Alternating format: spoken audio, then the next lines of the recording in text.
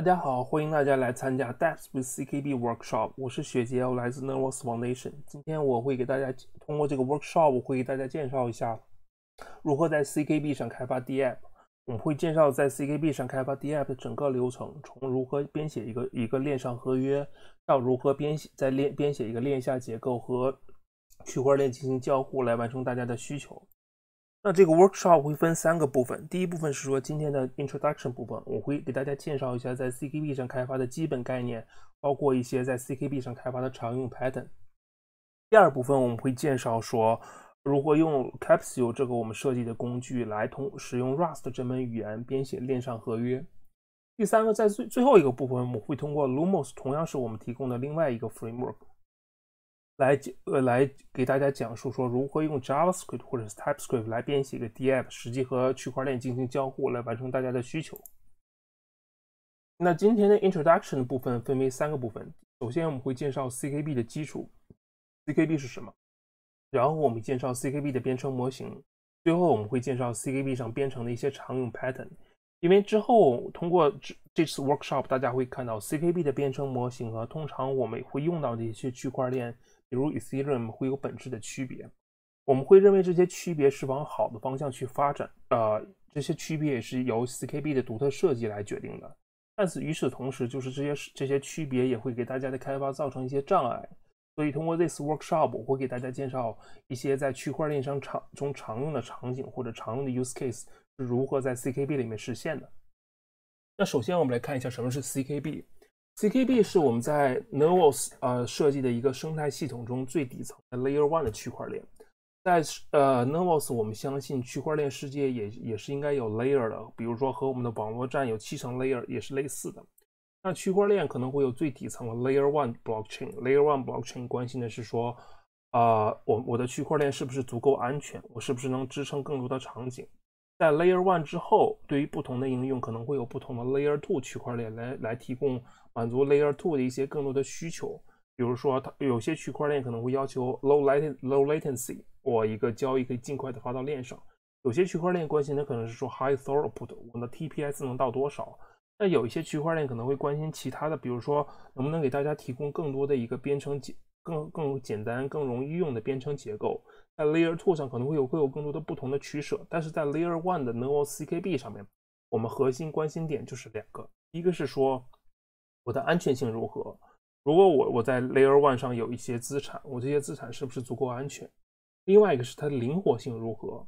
，10年、20年之后，我们的 CKB 是不是还依然会存在？我个人觉得，如果5年之后我们去设计一个CKB 2.0，那其实是说明我们现在在做的事情极大程度上的失败了。我不希望这种事情发生，所以我们希望 Layer 1 区块链能足够的灵活，能支撑大家的 Dapp 去跑10年、跑20年，甚至跑更长的时间。介绍完 CKB 之后，CKB 最基本的概念之后，我们来看一下 CKB 的编程模型。CKB 从最核心是从比特币的编程模型延伸过来。在比特币的编程模型，我们现在看一下比特币的编程模型这样的。比特币的编程模型中，它首先会有一个个的 block， 这样一个 block 连成链之后，所以这变成了一条我们所说的区块链。在每个 block 之中会包含一个或者多个的结构，叫做 transaction 这样的一个结构。transaction 里面会像我们先来看 transaction 里面它所做的事情就是说，它会有一些 input 的 UTXO， 这些 input 的 UTXO 在这个 transaction 执行之后会在链上被销毁。同样的话，它会生成一些 UTXO， 生成这些 UTXO 就是代表了链上的目前的状态。那在比特币的模型中，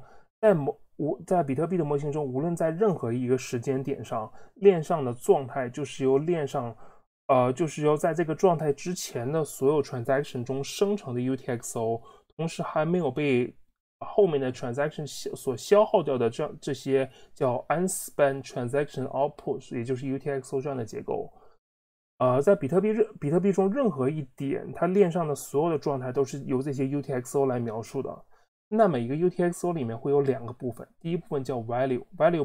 包含的就是说你当前这个 UTXO 里包含了多少 Bitcoin 包含了多少比特币实际的数量。还有一个结构叫 script 的结构是它通常的它的用法是说在一个 transaction 被执行的时候，它会去执行所有 input 的 UTXO 里面的 script。只有当所有这些 script 执行成功之后，我才会认为这个 transaction 可以被执行，可以被 commit 到链上。这样听起来可能有些抽象，我们来换一个角度来描述。那比特币是基于公司钥签名系统来实现的。大家用比特币的时候，首先会生成一个私钥，这个私钥其实就是你钱包的钥匙。有了这个私钥之后，就可以解锁你的钱包。那这个私钥在链上怎么体现呢？这个私钥在链上的体现方式就是把这个私钥所对应的公钥，通过一定的方式给编码到 script 里面。当这个 script 实际在比特币上执行的时候，它会利用这个公钥去 transaction 里相应结构去找一个叫 signature 的去 transaction 上找一个叫 witness 的结构，从 witness 里面拿到你的签名。它会去实际用这个签名去做一次验签的过程，去判断这个是不是一个合法的被当前这个 script 里面所指示的公钥去签出这个签名。如果它这样的一个签名验证成功之后，它就会认为说，的确这个签名来自于一个合法的用户。来自于合法用户的一个部分是通过公司钥体系来保证的。当这个签名我们知道这个签名来自于合法用户之后，我们就知道这个 UTXO 是被正确的人解锁，我们就可以认为这个 transaction 里面可以去花费这个 UTXO。这就是比特币的执行过程。那在这里大家要注意的时候，这个 script 执行的时候，它只能做一次验签的过程。这个 transaction 的结构是不能被 script 里面任何部分修改的。换句话说，你先有了这个 transaction， 然后填去签名，这个签名只能去读取这个 transaction 的一些数据，然后去做一次验签的过程。它做的就是一次 validate 的过程，它不能做任何修改。与此相反，如果在 Ethereum 的模型之中，其实是另一幅场景。同样 ，Ethereum 也是由一个个 block 构成一条 chain， 所以就是构成了一条链条。但是在每个 block 之中，同样也会有 transaction 结构。那 transaction 里面会有 arguments， 会有 smart contract。这里面大家注意，这个 transaction 里没有之前的 UTXO 结构，因为在 Ethereum 里完全是另一种结构。在 Ethereum 的每一个时间点的状态，它会有一个它的当前状态是由一个隐含的，实际我们通过 transaction 去计算得来的一个状态叫做 world state。这里面图里面展示，就是说，在这个 transaction 执行之前，我们会有一个 old world state， 就是原始的 world state 是什么样子。这个 world state 里面对于一个账户来说，它可能会有它的 balance， 当前它的 ETH 有多少个。同样，它会有一个叫 KV store 这样的一个结构。那对当前这个结构里，我们看到这个 KV store 有两个 entry。第一个 entry 是说 key 是 0xA， 指向的结果是 0x1。第二个 entry 是 key 是 0xB， 指向的结果是 0x9。那这个 transaction 做的一件事情就是说，它对这个 KV 这个 transaction 做的一件事情就是说对这个 KV store 进行修改。0xA 这样的一个 key 对应的还是 0x1 这样的一个值。它做的事情是把对应 0xB 这样的一个 key 的实际的值修改成了 0x7。这就和之前我们看到的比特币的模型有本质的区别。在比特币的模型之中，一个 transaction 生成了所有的 UTXO， 就是实际的链上的数据。这个链上的数据是没有办法被这个 UTXO 被这个 transaction 里面的合约去进行修改的。而相反，我们看 Ethereum 的模型，这个 transaction 执行的所有的工作，就是它执行这个 transaction 里所有的用处，就是用到它的 side effect。它的 side effect 就是在链上的 world state 里面把值进行修改。就对我们的例子里面，它会把这 0x 改成 0x7， 然后我们得到一个新的 world state。在 Ethereum 里面，这个 transaction 用的话，它其实就是在链上去修改数据，就和比特币的模型有一些本质的区别。那回到 CKB， 在 CKB 里面的话，其实我们是基于比特币模型来研发的。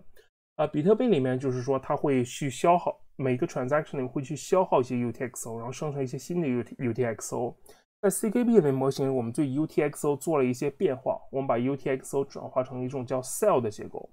那 UTXO 本身里面只有 value 保存的比特币的值有多少，和 script 去来确保说这个 UTXO 只能被正确的用户花费。我们把这两个字段扩充到了4个字段。第一个字段叫 capacity 放的就是 capacity 里面存放的就是这个 cell 里面当前有多少个 CKB， 和比特币里面的 value 其实是对应的关系。那我们在 cell 里面又新加了一个结构叫 data。data 其实它保存的就是一个没有任何格式的一个数据，你可以放1个 byte， 可以放10个 byte， 可以放100个 byte， 只要满足后面我们会讲到的 CKB 的一些规则，你可以放任意的数据。那其实这里面会有很多的场景，比如说你可以放昨天比赛的比分，你可以放前天股票的数据，你甚至可以去存放说一个链上实际会运行的智能合约。在后面第2讲的时候，我们会展示如何去编写一个智能合约，把这个合约部署到链上，然后在链上去做执行。我们会看到一个智能合约的整个的生命周期和 cell 里面的 data 结构是有紧密联系的。另外就是在比特币里面原始它只有一个 script 来确保这个 UTXO 只能被正确的用户花费。那在 CKB 里面，我们把这样一个 script 扩充成了2个结构，一个叫 logscript， 一个叫 TypeScript。同样在第2讲的时候，我们会更多的讲述这个模型。但是目前我们可以给大家一个直观的概念，就是说 logscript 其实和比特币里面的 script 是相对应的，它也是说确保这个 cell 只能被正确的用户花费。所以里面通常会做一次签名验签的过程。那 TypeScript 的过程其实就是说，更多的确保是说链上的一些逻辑，比如说我们想做一个去发某一个用户想发一个12410 token， 后面会讲到在 CKB 我们会赋予这个 token 不同的名词。这个 ERC 就像这个 12410的逻辑就是通过 TypeScript 来确保的。或者是说，大家可能会听过 Nervos 里面有个 Nervos CKB 里面有个特殊设计叫 Nervos DAO。Nervos DAO 用来确保说大家的币不会被时间而稀释。那 Nervos DAO 其实也是通过一个 TypeScript 来实现的。那有了这样的一个 cell 结构的话，如果我们再看 CKB 的 transaction 的话，其实它做的跟比特币类似。在比特币里面是说一个 transaction 会消耗一些 UTXO， 然后生成一些 UTXO。在 CKB 的 transaction 来说，你是消耗一些 cell， 然后又生成一些新的 cell。在这整个这个 transaction 中，针对于不同的 cell， 有些 cell 的 logscript 会被执行，有些 cell 的 TypeScript 会被执行。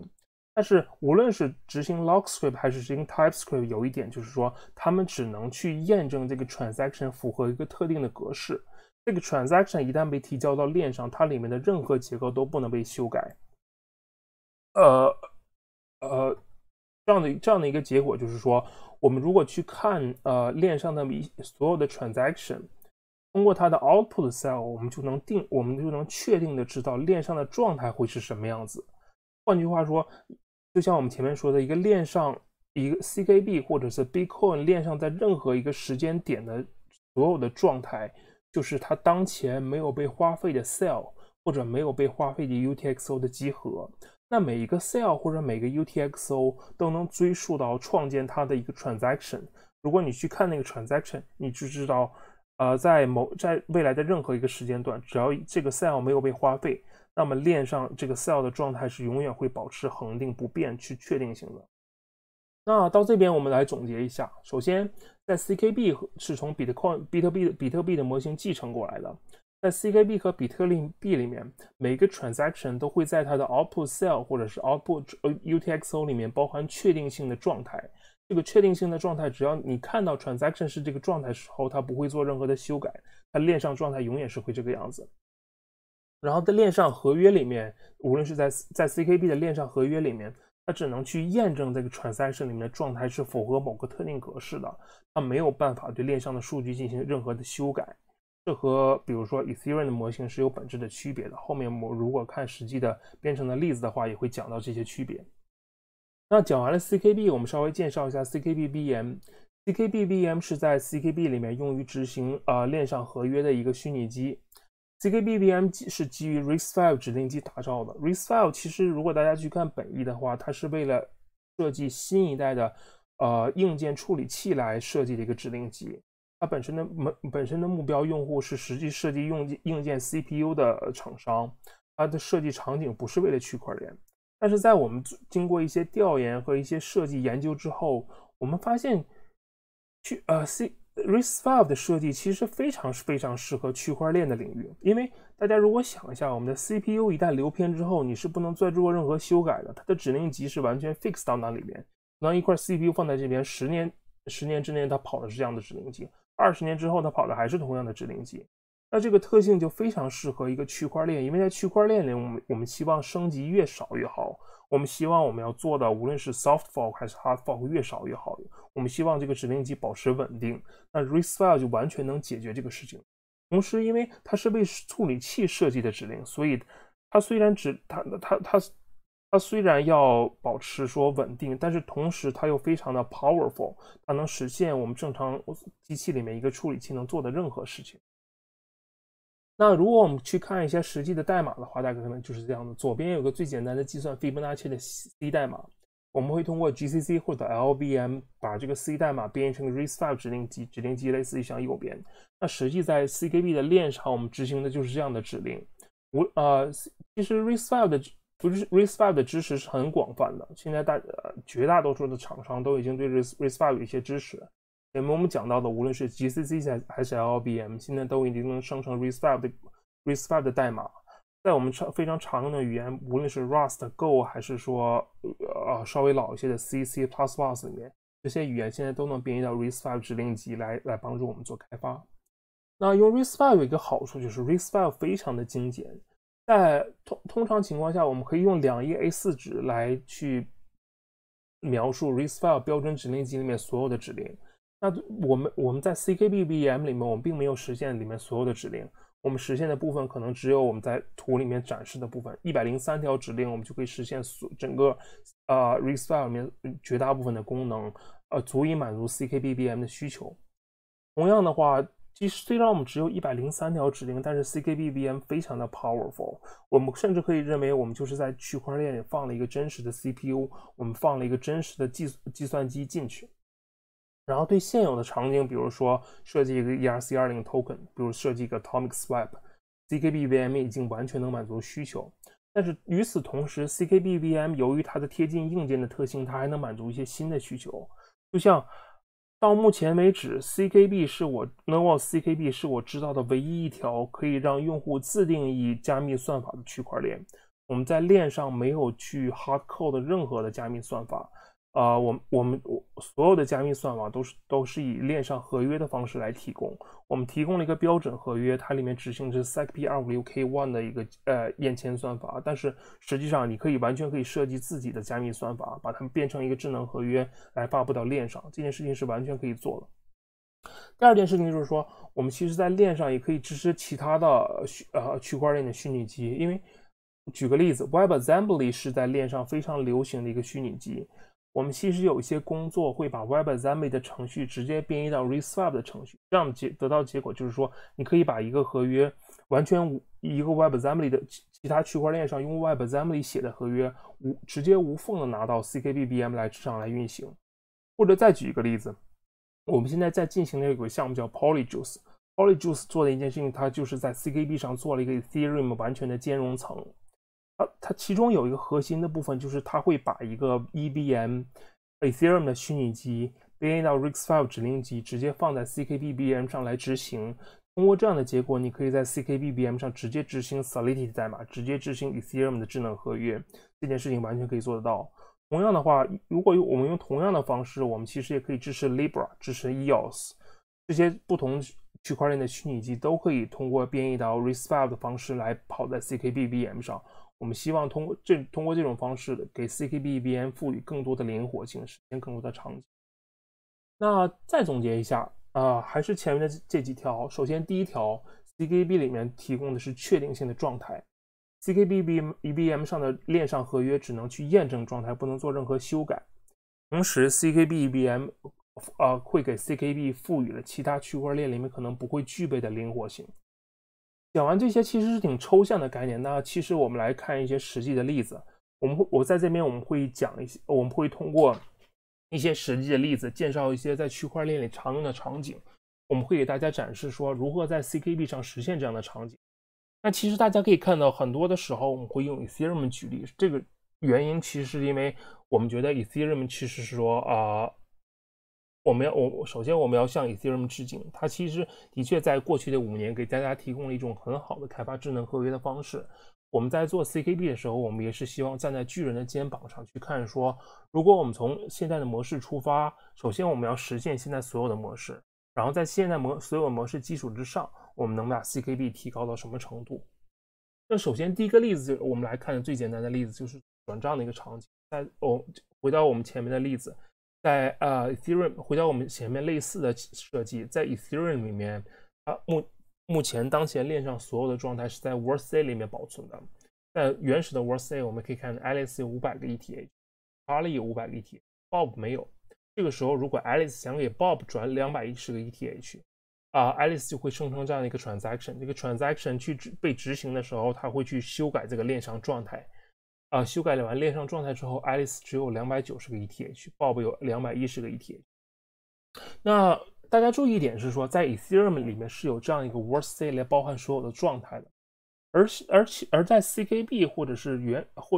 CKB 基于的 Bitcoin 的模型里面呢，链上的状态是靠所有的 Cell 或者所有的 UTXO 来设计的。那很自然，我们就会有这样的设计。Alice 会有一些 Cell，Alice 比如说第一个 Cell 里面有200个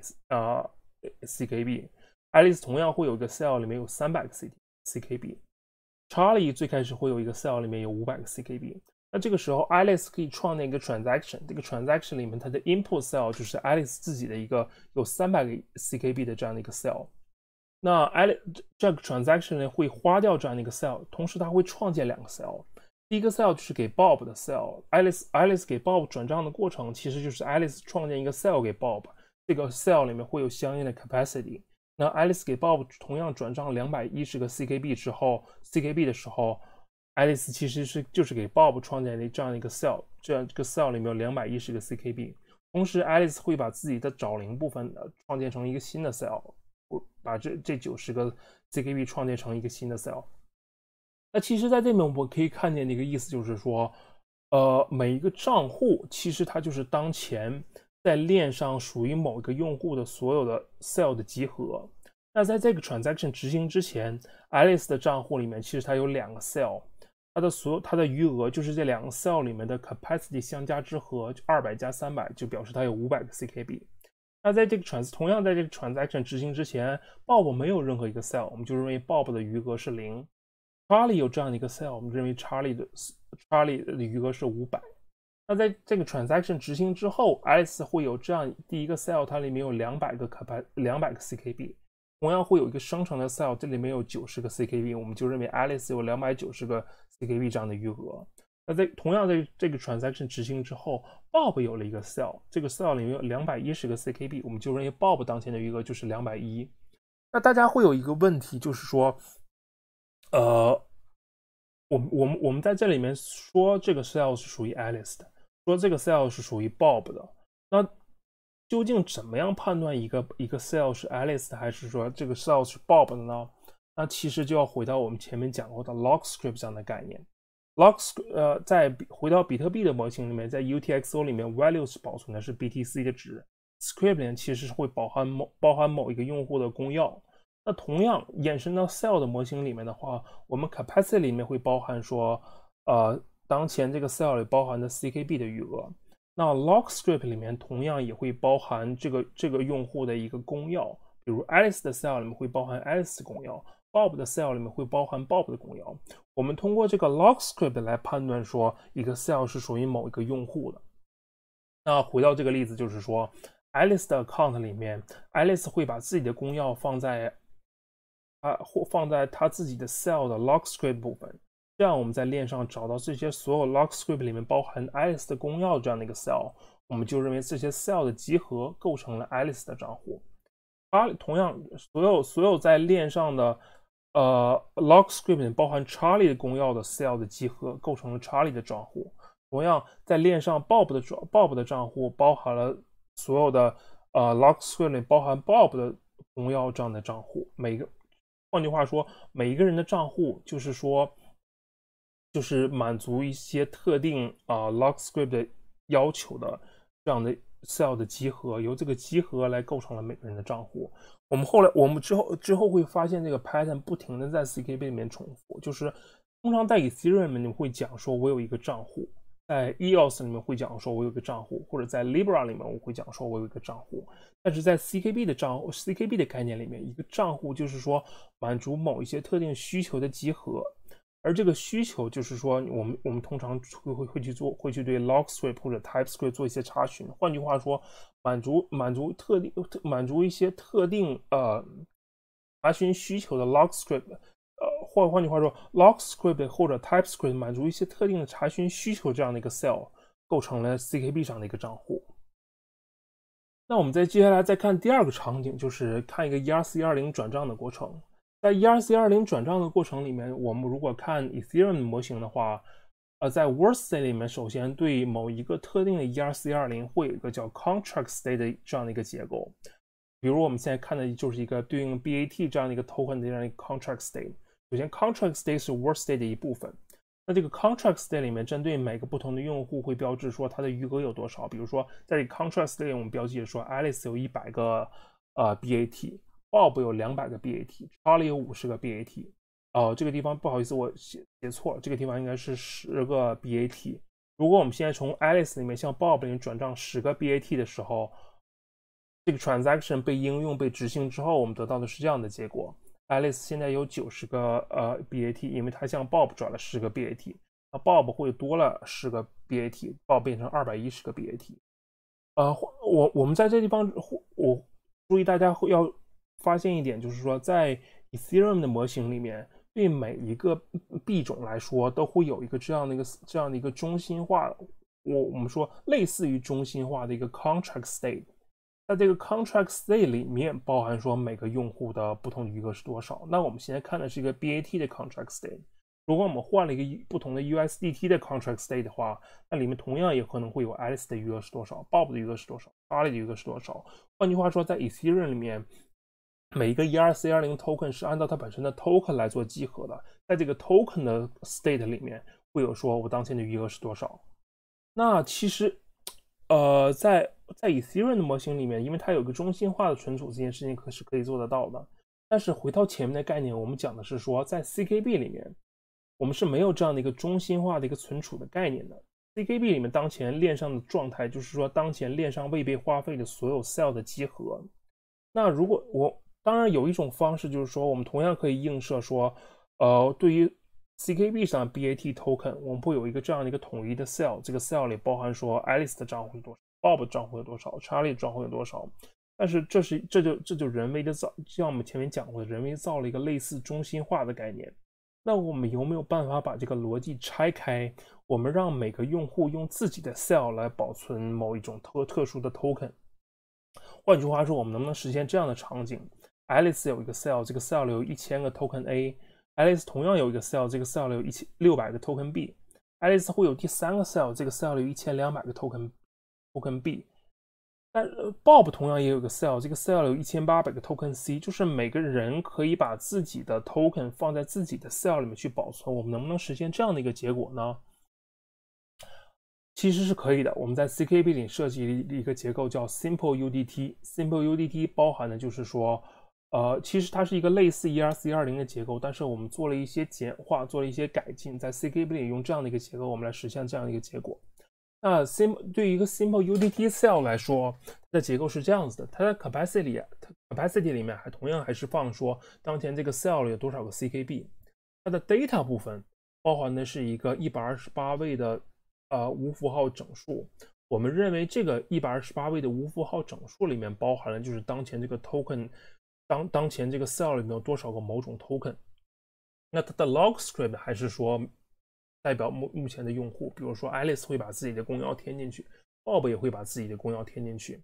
那 TypeScript 我们前面讲过， TypeScript 在 CKB 里是用于实现一些特定的 DApp 逻辑。那在这边我们就设计了一个叫 Simple UDT 的 TypeScript。实现的得到的一个结果就是说，如果你用 Simple UDT 这样的一个 TypeScript 作为一个 cell 的 TypeScript 的话，大家就可以认为这个 cell 其实包含的就是某一种特殊的 token。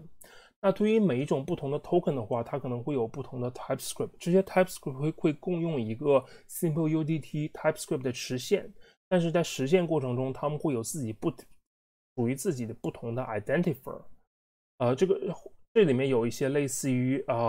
面向对象编程里面的 class 和 object 的概念。我们可以认为我们设计的 simple UDT 这样的一个链上合约，它就是一个 class。但是针对这样一个 class， 你可以生成不同的 object， 每一个 object 都可以代表一种不同的 user defined token UDT。在下一个 workshop 里面，我会详细的讲说 TypeScript 是怎么工作的。但是在目前的情况下，大家就可以简单的认为，当你在一个 cell 的 TypeScript 里面填入 simple UDT 这样的一个链上合约之后，我们就可以认为这个 cell 里面包含的就是这个 simple UDT 里面的实际的值。这个 TypeScript 会确保说，用户你只能说通过一种特定的方式，比如说你只能把你自己的 UDT 转给其他人，你不能去毫无限制的增发 UDT。同时，你的 cell 的 data 的部分一定是一个128位的无符号整数，来代表说当前你的 simple UDT 的余额。这些所有的规则都是通过 TypeScript 来确保的。那有了这样的结构之后，我们就可以做这样的一个转账行为了。同样，当前所有这些 cell 里面，我们都可以认为它的 TypeScript 填入的就是 simple UDT 的 script。但是针对不同的 cell， 虽然它都是用 simple UDT 这样的一个链上合约，但是它实际中可能用不同的 identifier 生成的是不一样的 token。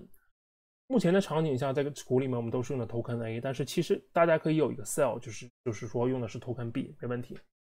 同样看这个场景里面，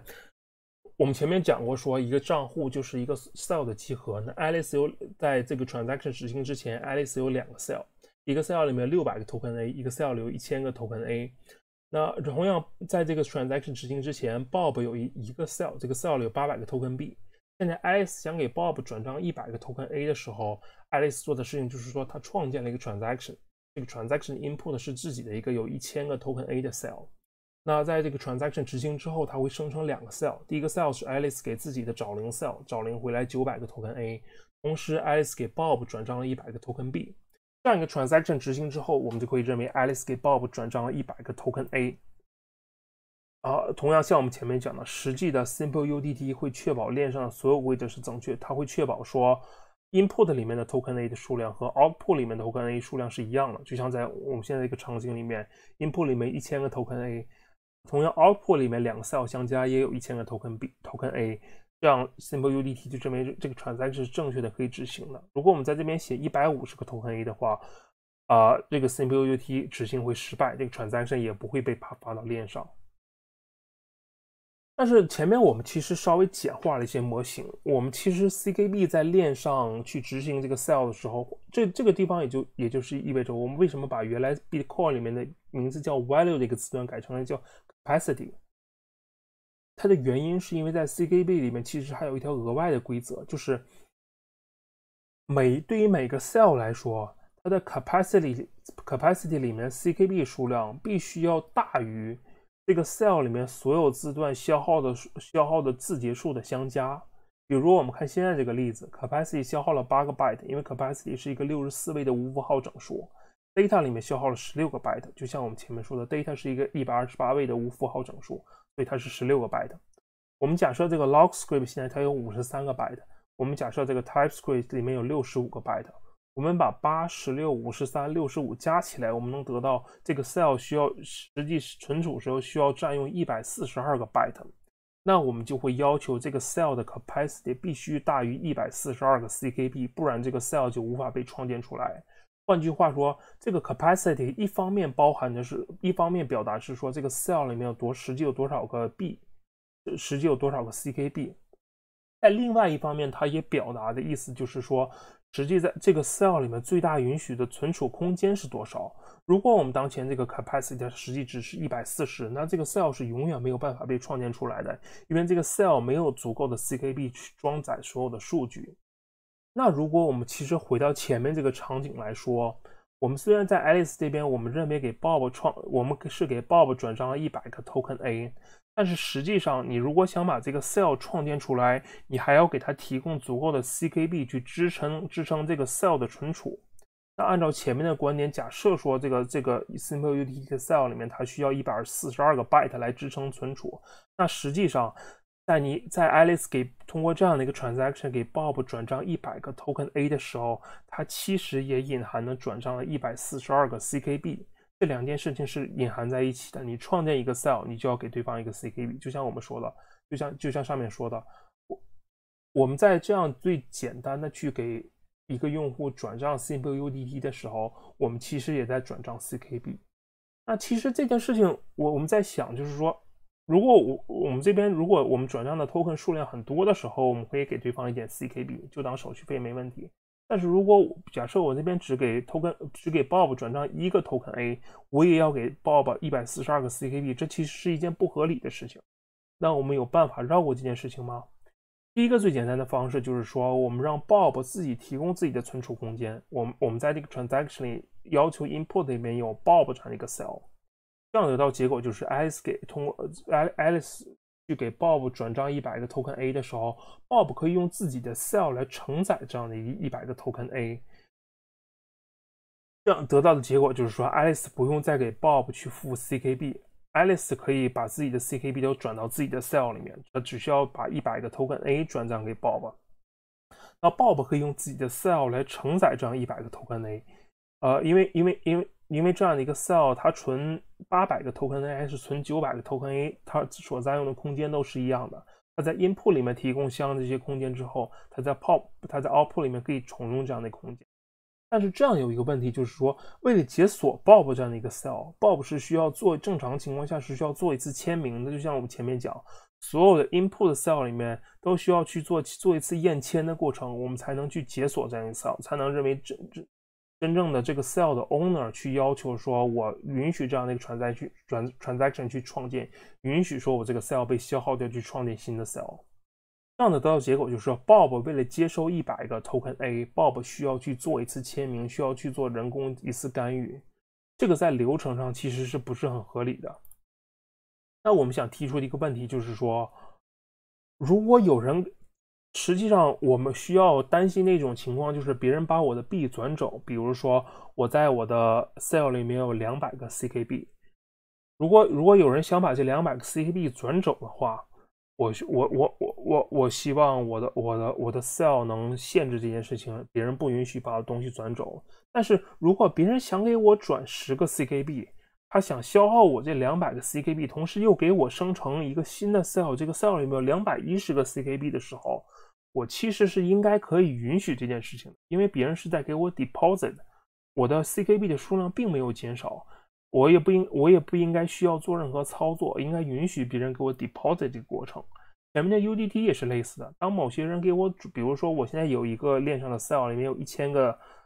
token A， 别人想给我转账15个 token A 的时候，他应该是可以消耗掉我这个有1000个 token A 的 cell， 只要他给我转账新的 cell 里面有1015个 token A， 有包含1015个 token A 这样的 cell 就可以。那其实这个地方是完全可以实现的，因为前面我们讲到 CKB 的 VM 的编程模型编程能力是非常强大的。我们设计了一个 lock 叫 anyone can pay lock， 这个 lock 同样你可以去把你的私钥放在不好意思，你可以把你的公钥放在里面，比如 Bob 可以把自己的公钥放在这样的一个 anyone can pay lock 这样里面，构成这样的一个 cell。那这个 cell 会有一个特殊的结构，就是说正常情况下 Bob 可以通过一个签名来解锁这个 cell， 但是对于这样一个 transaction， anyone can pay log 可以自动去读 transaction 上的数据，它会发现在 input 里面有 anyone can pay log， 在 output 里面同样有这样的 anyone can pay log， 他们两个的 owner 都是 Bob， 然后同时他会判断说这个 cell 里面 input 里面这样的一个 anyone can pay log 的 capacity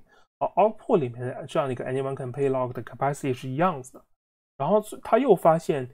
在 input 里面这个 cell 里面有800个 token A， 在 output 里面它有900个 token A。换句话说，他会发现有人像我自己这样的一个 cell 去做了一次 deposit 操作。在这种情况下，这个 anyone can pay log 就自动认为就可以在不需要一次签名验签过程的情况下去解锁这样的一个 cell。这样得到结果就是 Alice 可以通过 Bob 这样的一个 anyone can pay cell 给 Bob 直接去转账100个 token A， 而不需要付出任何 capacity 概念。就像我们下面说的 ，Bob 的 cell 里面，在生成的 cell 里面，Bob 的 cell 里面包含了更多的 token A， 所以 anyone can pay log 可以自动解锁，不需要签名，让 Alice 给 Bob 去转账。但是如果这个地方 anyone can pay log 发现 Bob 原来的 token A 有800个，如果这个地方是700个的话 ，anyone can pay log 就不会允许这次操作，因为他发现 Bob 的资产数量变少了，变少的情况下就需要 Bob 的签名，而你又没有提供签名的话 ，anyone can pay log 就需要保证 Bob 的资产安全，就不能允许这次操作。只有在 deposit 的情况下 ，anyone can pay log 来允许这次操作。这个其实是在 CKB 里面一个特殊的概念，我们已经完全实现了这样的一个 log script，我们也在逐步的想把这个 log script 去部署到 CKB mainnet 上面。大家有兴趣的话，可以去我们的 GitHub organization 去找到这个 anyone can pay log， 去实际去阅读或者去学习它的逻辑，这其实是一个蛮值得学习的点。接下来要讲的一件事情就是说，链上会有一个概念叫 timestamp， 在 Ethereum 里面很多合约需要 timestamp， 在甚至乎我们讲宽泛一点，在 DeFi 里面。绝大部分合约都跟 timestamp 要打交道，比如说我做一次租赁的操作，我可能需要去计算租赁的时间；我做一次贷款的操作，我可能也需要计算贷款的时间。时间在区块链里面是一个非常重要的事情，在 Ethereum 里面，因为它的模型所驱使的话，它可以直接提供时间，但是在 CKB 里面模型里面，我们其实考虑到前面的确定性的状态的话。我们是不知道一个 transaction 会在哪个 block 里打包，我们也就没办法得到精确的时间。那现在的问题就是说，我们能不能得到一个近似的一个方案来实现 CKB 里面实现时间的概念呢？其实我们是有2种方式可以做的。第一种方式是说，大家无论去看 CKB transaction 里面 cell 里面，或者是去看 Bitcoin 里面的 UTXO 的概念的话。它都会在 input 上面有个特殊的值叫 since，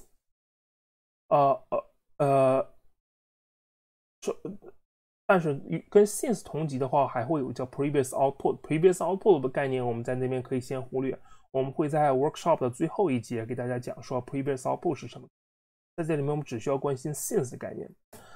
那 since 在 CKB 里面，它的意思就是说，它来控制说什么时候一个 transaction 能被确认到链上。如果 since 标志的是明天的时间，那你在明天之前是没有办法把这个 transaction 给 commit 到链上的。那 since 支持3种格式，你可以用普通的 timestamp， 你可以用 epochs， 你可以用当前的 block number。我们有一个 RFC 来详细介绍说这3种格式的不同的区别以及不同的用法。那 since 的值是在链上可以通过链上合约读取到的。这样子可以做的一件事情就是说，你可以通过链上去读取某一个 input 的一个 since， 因为在 since 里我们可以写死说，比如说某一个 transaction 只能在今天晚上10点之后上链。那在链上的合约，你就能得知到这个 transaction 被 commit 到链上的时间只能是一个大于今天晚上10点的一个时间。这样的话，其实你就可以近似的得到一个时间，你在执行合约的时候，你读到了时间，比如说今天晚上10点，你就知道这个 transaction 上链的时间一定是一个大于等于今天晚上10点的时间。所以说这个时间可能是11点，可能是12点，但是你至少有一个 lower bound， 知道这个时间是在今天晚上10点之后。这个其实可以用来帮助大家去模拟一个当前的 timestamp。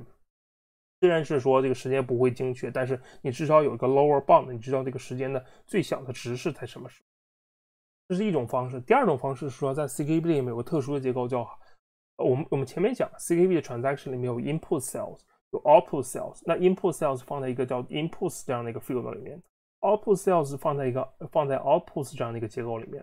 那还有一个另外的结构叫 header Dapps。header Dapps 我们在这边不会涉及太多的细节，我们想给大家介绍的一个概念就是 header Dapps 可以用来在一个 transaction 里面去引用一个已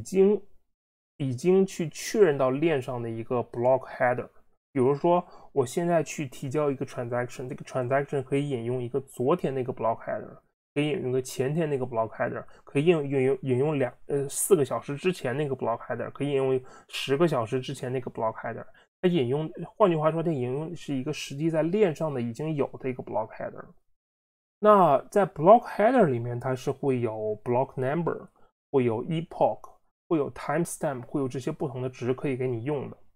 所以得到的结果就是说，你如果用一个 header Dapps 这样的一个方式去引用一个 header， 然后同时你在链上合约去读取、去解析这个 block header 的时候，你同样也能得到一个timestamp 的一个 lower bound。比如说我引用一个6个小时之前的 header， 我从这个 header 中读取到 timestamp 之后，我会知道当前我这个 transaction 执行的时间一定是在现在的时间减去6个小时之后的阶段。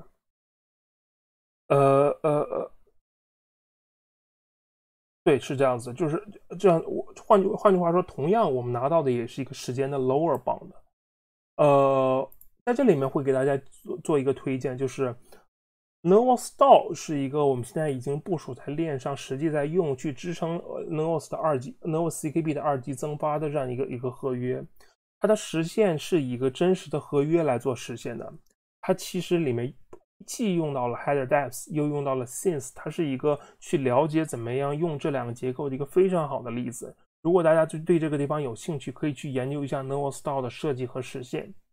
同时我们要讲说，我们在这边提供的2种方式拿到的都是时间的一个 lower bound， 我们没有办法拿到精确的时间。但是实际上在我们实际用的时候，我们会发现这2种结构在绝大多数情况下已经足够好了。因为即使是在 Bitcoin 或者是在 Ethereum 的场景下， timestamp 也是一个也是一个相对的值，它并不十分的准确。比如说我这个 transaction 执行时间一定是当前的时间，因为当前的时间和你 block 录取到的时间是会有一定 variance 的。在这边我们的 variance 可能会大一些，但是我们会觉得通过这样的一个机制，我们已经可以支撑一些足够好的 use case， 很多的 use case 都可以通过我们这样模拟时间的方式来表达出来。接下来我们讲的是另一个概念，同样是前面 simple UDT 的例子，我们先来扩充一下。Alice 和 Bob 想做一次交换。Alice 想把300个 token A 转给 Bob， 同时从 Bob 那边获取到250个 token B。那得到的一个 transaction 可能就是一个这样的一个结果，它会有这样4个 input cell， 分别是 Alice 和 Bob 各自的 token A cell 和 token B cell。同时生成的结果就是这样的，转账之后得到的结果。比如说 Alice 转给了 Bob 300个 token A， 所以 Alice 的最后生成的 cell 少了300个 token A。Alice 从 Bob 那边获取了200个 token B， 所以在这边我们会发现生成的 output cell 里面 token B 比 input cell 里面 token B 多250个。对于 Bob 也是同样的结果，大家可以自行推导。我们现在要讲的一个问题就是说，为了生成这样的一个 transaction， Alice 和 Bob 需要离线过程，在一个off chain 或者是在链下的过程中去沟通，说我 Alice 要给 Bob 300个 token A， 同时 Alice 从 Bob 那边获取到250个 token B。同时 Alice 和 Bob 还要去不停的交互，去构成这样的一个 transaction 的结构。这个结构里需要包含 Alice 和 Bob 各自的想用哪个 input cell。得到这样一个结构之后， Alice 和 Bob 都需要对这个结构做一个签名之后去生成最后的 transaction。这中间需要非常非常多的交互。但是实际上的话， Alice 和 Bob 各自并不需要签所有的签名。Alice 关心的就是说，我给你300个 token A 的同时，我能获取到250个 token B。Bob 关心的就是说，我给了你250个 token B 的时候，同时我能获取到300个 token A。所以虽然前面的例子里面他们各自签了整个的 transaction， 但是他们其实可能并不关心对方的部分的是哪些，是怎么样提供的。比如说 Alice 只关心说我的2个 cell 是怎么演化的。Alice 并不关心 Bob 选用哪个 input cell， Bob 最后生成几个 output cell， 这件事情 Alice 是不关心的。所以换句话说， Alice 只想签上面这一边， Bob 只想签下面这一边。那我们有没有办法实现这种事情呢？其实是可以的。在 CKB 里面我做一个特殊的结构叫 Open Transaction。实际中我们会给大家提供相应的 demo 来看说这个 Open Transaction 是怎么运作的。但是 open transaction 的概念就是说 Alice 和 Bob 在生成这样的想生成这样一个完整的 transaction 的时候，他们各自不需要去去对完整的 transaction 做签名。Alice 只需要签跟他相关的这些 cell 的部分， Bob 只需要签跟他自己相关的这些 cell 的部分。换句话说 ，Alice 和 Bob 各自只对整个 transaction 中间的一部分做签名，然后这两部分得到的两个分别是独立的 transaction， 我们管它叫 open transaction。这种 open transaction 每个各自的自己是没有办法被 commit 到链上的。但是我们把这两个 open transaction 合并成一个完整的 transaction 之后，这个完整的 transaction 是可以被提交到链上的。这样得到的好处是说，其实我们可以做一个很简单的 Dapps 结构。Alice 可以把自己的 open transaction 签出来，扔到某一个公开的match in 那个撮合平台上。Bob 可能也可以把自己的一部分签名之后扔到这样的一个公开的交易平台上，那可能有一个第三方来去对这些交易做撮合，帮他们做拼接。但是 Alice 和 Bob 在整个过程中都能确保说我能得到我的结果，就是说 Alice 的 token A 不会白白流失掉，因为 Alice 会从中一定要获取到 token B， 这样 Alice 的这样的一个 open transaction 才能被验证通过。同样的 Bob 的 token B 也不会白白流失掉， Bob 的签名会确保说 Bob 一定能拿到300个 token A 之后，这样的一个 transaction， 这样的一个 open transaction 才能被提交到链上。我们通过这样分别去签名，每个人可以选择签名自己的一部分，来确保说我们可以提供一些拼插的结构，来完成一些更高级的结构、更高级的功能。如果大家对 Bitcoin 有所了解的话， Bitcoin 里面其实有一些这样开始的尝试的，但是我们会觉得我们这样的一种结构比 Bitcoin 会灵活得多，会促使大家会给大家提供更多新的场景。最后我们再来回过头来讲一件事情，所以说我们在前面尽可能的避免掉在一个 cell 里面直接去存数据，但是不可避免的话，链上可能会有这样的一个场景，比如说我想做一个应用去收集每天的股票价格，比如说我想做一个应用去收集每天的 NBA 比分，这样这件事情能不能完成呢？其实是可以完成的。在 Ethereum 的类似的结构，同样还是说，因为 Ethereum 有一个叫 CKB store 的概念，比如说我们在那边，比如说假设说它放在 Ethereum 的 data 部分，在里面这个 data 里面其实它就是一个 CKB store， 它可能说对 0x11 这样的一个 key 有 0x2 这样的一个 value， 对同样不同的 key 有不同的 value， 这些 key 和 value 对应的话都可以放在 Ethereum 这样的一个 contract state 里面，你去不停的去更新这个合约，你在 Ethereum 就可以累积这样的数据。那同样的结构在 CKB 里面怎么设计呢？首先第一个 observation 就是说 CKB 的 cell 里面有 data 这样的结构，我其实是可以完全在利用这个 data 结构来存数据的。比如说我们假设说我们的 key 和 value 都是256位的一个无符号的数字，那我在我的 cell data 里面就可以存放，比如说这样是32、64、192个字节的数据。在192个字节数据之中，每个数据都是先是 key 再是 value， 那我就可以这样存储说 0x11、0x222、0xabcd、0x1234、0x-beef、0x42。我可以把所有这样 key value 直接放在 cell data 里面，只要我能读取这样的一个格式，只要我能对这样的格式进行去改写，我就知道我这样的一个 cell data 是可以存储数据的。那这是一个非常简单的设计。首先第一个问题就是说，当你的数据量非常大的时候，你每次需要改写都需要去改写这样的一个 cell。那改写这样的一个 cell 会可能造成一个结果，就是说哪怕我只改写比如说中间那个数据，前面和后面的数据我也要在 transaction 里面提供，因为就像我们前面说的 CKB 里面提供的是说一个确定性的概念，它的 transaction 的 output cell 里面会需要包含所有的状态，所以哪怕我这里面只对一个值进行更新，其他的值我也要在这个 output cell 里面完整的展现出来，这是一个非常浪费资源的过程。所以我们能不能做优化呢？其实我们是可以做优化的。在数据库领域里面，其实是有一个概念叫alphabetical key value store， 就是说基于字典序的 key value store。那 TIKV 就是一个很好的例子。TypeScript 里面它用一个方式，就是说它同样也会遇到这样的一个概念，但是它们的场景是不同的。它们的场景是说，如果一台机器存不了所有的数据的时候，我们需要把这个机器分散到2台或者3台机器上。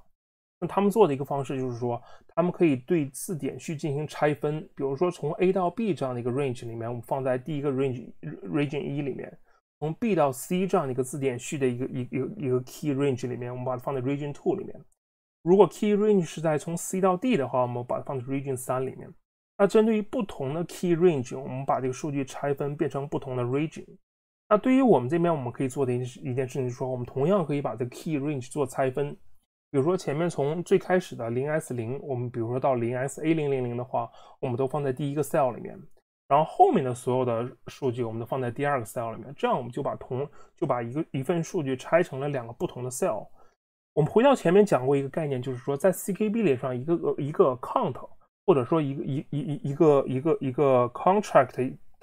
它的 state 对应其实是一个 cell 的一个集合。这个地方就是说你不一定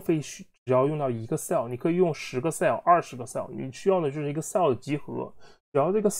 这个集合里面的 cell 的 TypeScript 和 LogScript 都满足一些特定的规范的话，你就可以很高效的把这些 cell 都查询出来，得到这样的一个集合。你可以在这个集合上面做操作。就像我们现在这个例子，我们现在这个集合里面有2个 cell， 第一个 cell 里面有一部分数据，第二个 cell 里又有一部分数据。我们把这些2部分数据全部合并起来，我们认为它是这个 cell 的整个的一个集合。那其实刚才这个例子还是说我们要把所有的数据真实的放在链上。那前面其实讲过一个问题，就是 CKB 会有一个 capacity issue， 你的数据越来越多，你要付出的 CKB 的数量也会越来越多。那如果你的数据量真的大到一定程度的话，你的存储成本就是一个你不能避免的一个开销，或者说你不能忽略的一个开销。那有没有办法绕过这件事情呢？其实有一种结构叫 sparse Merkle tree。前面我们讲过，就是说我们的 key value store 其实是它的 key 是一个256位的整数。我们可以做一个假设，就是说假设我们有一棵树去包含这个256位整数从0到最后全 f 值的所有的数字，我们就可以构造这样的一棵树出来。构造这样一棵树出来，但是会发现有的地方是有值，有的地方没有值的。就像这个地方是下面标记 value， 它其实是有值的，下面什么都没有的地方它其实是没有值的。所以我们叫 sparse Merkle tree， 就是因为在这一个256 bit 2到256次方这样的一个这些棵树，这些一个具有2到256次方这些个叶子节点的树的之中，可能只有很少的一部分有数据。但是只有在这种情况下，我怎么高效的把这棵树表达出来？有一个专门的数据结构叫 sparse Merkle tree， 它可以很快的帮我们计算出这样的一棵树中，如果只有少数几个位置有 value， 我们可以通过这几个 value 计算出一个值叫 root hash。这个 root hash 可以唯一的确保说只有你当前这个树的形状才能生成这样的一个 hash。换句话说，这样一个 hash 可以唯一的代表这样的一棵树。那我们可以得到的一个结果，其实就是说，我们只需要用我们先把这个 key value store model 成一个 sparse Merkle tree 的形式，然后我们把这个树根记录在我们的 cell 里面。我们的 cell 只保留这样的一个256 bit 这样的一个 root hash。得到这样的一个结果之后，我们其实就是变成了一个类似于 Ethereum 的结构。我们在 input 和 output cell 里面只包含原始的 root hash sparse Merkle tree 的 root hash 和变换之后的 sparse Merkle tree 的 root hash。然后我们在 witness 里面包含我们实际做的操作，比如我们要做的操作就是说，我们把 0x1234 这个 key 对应的值改成 0x5678， 同时我们把 0xabc 这样一个 key 对应的值给删掉。我们把操作放在 witness 里面，我们把最后的结果放在 output cell 里面。那我们其实是可以通过一个链上合约来去验证说，原始的这个 root hash 经过这些操作之后，的确能生成之后的这个 root hash。这个过程在链上合约是可以验证的。那得到的一个结果就是说，我会有一个 transaction 这样一个链，每个链里面包含说我们要做的操作。比如说第一个操作是把 0x1234 改成 0x5678， 第二操作是把 abcd 给删掉。那后面这个 transaction 可能会包含不同的操作，比如说我想在 0x 在 beef 的位置写一个不同的值，这样就你得到一个 transaction 链之后，每个 witness 里面会包含这样的一个操作，那你就可以通过这些操作完全的就还原出整个 sparse Merkle tree 里面所有的数据，而这些数据都是在链上通过合约确保说你只能唯一的这样去修改，不能去做其他任何修改的。这样得到结果就是一个在链上你可以只保存一个 root hash， 但是在链上你又可以使用 account model 这样的一个模型来模拟说这个链上有多少东西的一个方式。那听起来这个很抽象，但是不要紧，我们已经设计了一个完整的 library 来把这个过程全部给抽象出来。你得到的结果就是一个很设计的很漂亮一个 key value store 这样的一个 API。你通过这个 API 去调用的话，你就可以在 Nervos CKB 上去使用一个 account 模型的一个方式。那在这边稍微多说一点，我们想推荐的，我们觉得区块链是一个。我们大家都会吐槽一点，就是在区块链，其实它的你比如说你想在链上去修改一些数据，你的 latency 很高，你需要花的时间很多，但是同时你在链上能写的数据又非常的少。我们觉得这不是一个坏处，我们觉得这是一个 design feature， 因为就像区块链的本质是为了在 global 范围，比如说在我们整个星球范围去得到一个共识。你在这个范围想得到共识，你就相应要付出一定的概念，但是同时你在这个范围内想达到共识，你又要注意你的数据量，你不可能就在任意的数据量范围上能在全球达到共识，这个在我们现在的技术上是不现实的。所以我们想推广，我们在尝试这样的一种结构，就是说我们要共识的，只是说可能只是最后缩减到一个 hash。就像我们前面的结果，一颗 sparse Merkle tree 放在那边，你要共识的部分只是它的 root hash。那实际sparse Merkle tree 里面的每一个 value 呢，只要在你这个 hash 得到共识的情况下，这个 hash 可以确保这个 value 是以正确的方式被修改。因为如果有人想攻击你，通过一种错误的方式去给你错误的数据的时候，你是生成不了这个 root hash 的。换句话说，只要这个 root hash 在全球范围之内能达到共识，你下面的数据的安全性也就得到了保证。这样的话，这就是 CKB 的本质，就是说我们只希望去共识这些 common knowledge that requires consensus， 它需要共识的时候，我们只需要把这些真正需要共识的数据去做共识，而不是把任意的数据做到共识。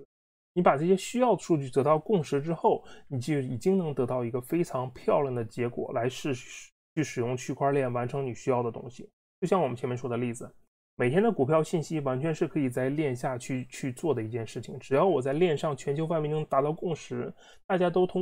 都只能通过唯一的方式来得到这个共识的 hash 的时候，你的链下数据相当于已经通过区块链的模式被确保了。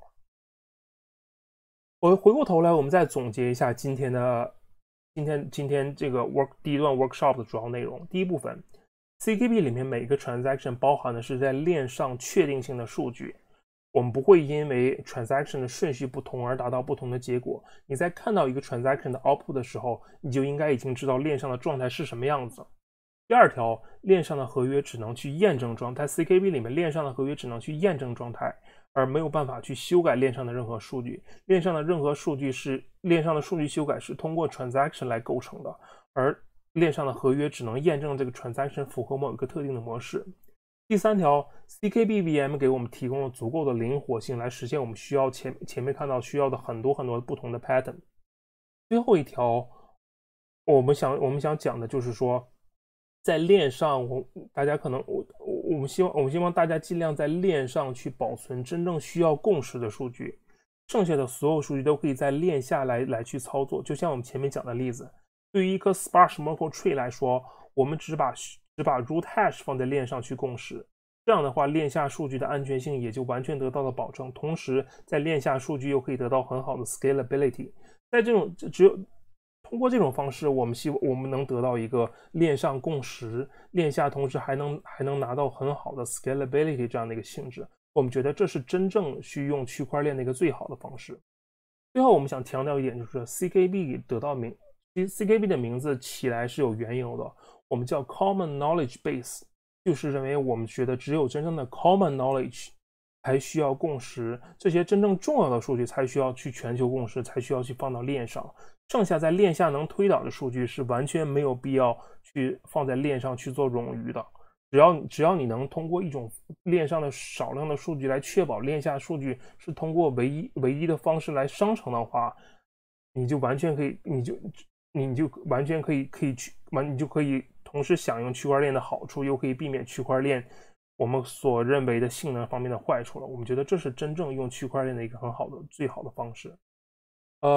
因为我们是离线去录的这个 workshop， 所以我们可能没有 Q&A 环节。大家可以通过以下这些途径来找到我们。如果有任何问题，都可以向我们提，我们会尽可能去回答大家，去帮助大家做出更好的 DApp。好，谢谢大家。